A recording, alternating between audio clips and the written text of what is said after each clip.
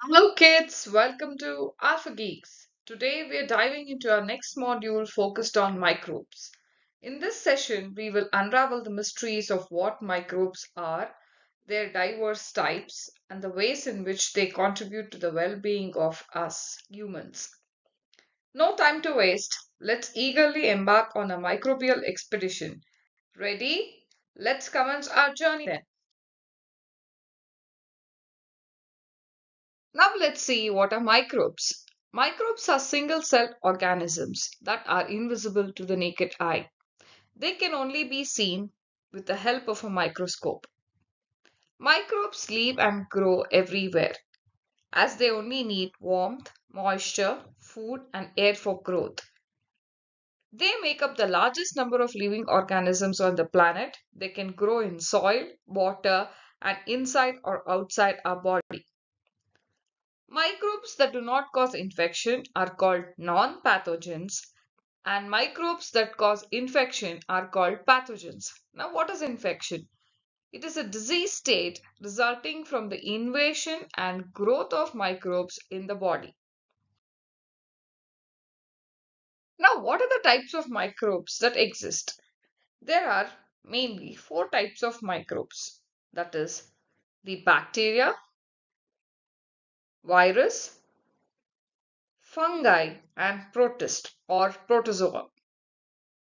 Now, let's explore the features of each microorganism and the illnesses they can trigger in humans. Bacteria are single celled organisms. Bacteria come in different shapes. They can be comma shaped, rod shaped, and others might look like spirals or round. Harmful bacteria cause diseases like typhoid, tuberculosis, pneumonia, etc. What is a virus? Virus is a microscopic infectious agent which is smaller than bacteria. They are found in almost all life forms.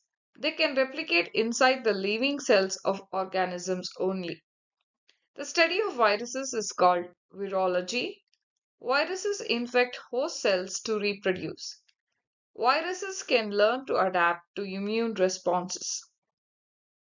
Viruses come in various shapes such as spheres, cylinders, or even more complex structures. Their shapes help them attach to specific cells in their host. Viruses cause diseases like chickenpox, common cold, polio, dengue, measles, AIDS, etc. Protozoa are single-celled organisms. They come in many different shapes and sizes, ranging from an amoeba, which can change its shape, to paramecium with its fixed shape and complex structure. Some are more oval and others have hair-like structures to help them move around. They live in a wide variety of moist habitats, including freshwater, marine environments, and the soil. Protozoa may live inside bodies of plants and animals.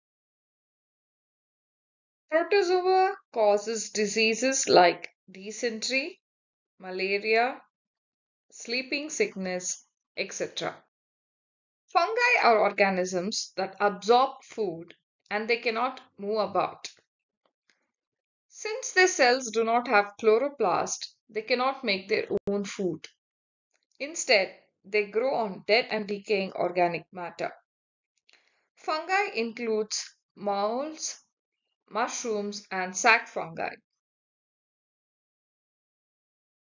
Some fungi causes diseases such as ringworm, athlete's foot, etc.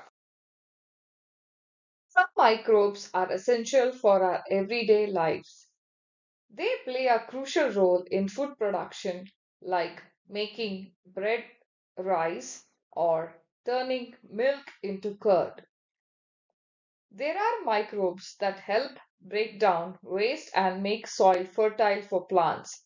They're also called as biofertilizers. They also protect us from harmful invaders and even are used to make medicines. Good microbes help us digest food. If you have liked this video, then hit the like button and subscribe. And don't miss to press the bell icon to get new notifications. Thank you.